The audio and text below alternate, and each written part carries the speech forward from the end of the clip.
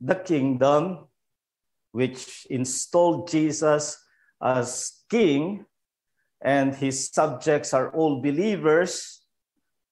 But at the second coming, that kingdom will be recognized by all, including unbelievers.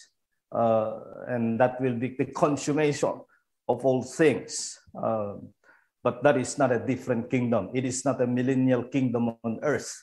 It is a kingdom of heaven and earth that will bring together all who are belonging to Christ now, but still in their sinful condition. But the last day, there will be the fullness of that kingdom with our resurrected bodies, and we inherit heaven and earth.